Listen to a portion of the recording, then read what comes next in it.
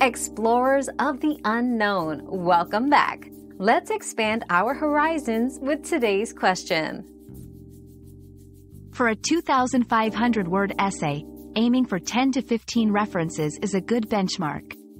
This ensures a solid foundation of sources for your arguments while preventing an over-reliance on any single one.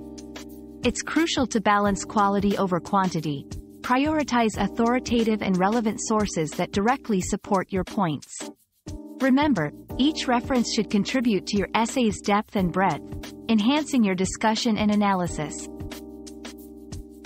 We've quenched today's curiosity, but there's always more to learn. Keep the curiosity alive by subscribing and joining us for our next adventure.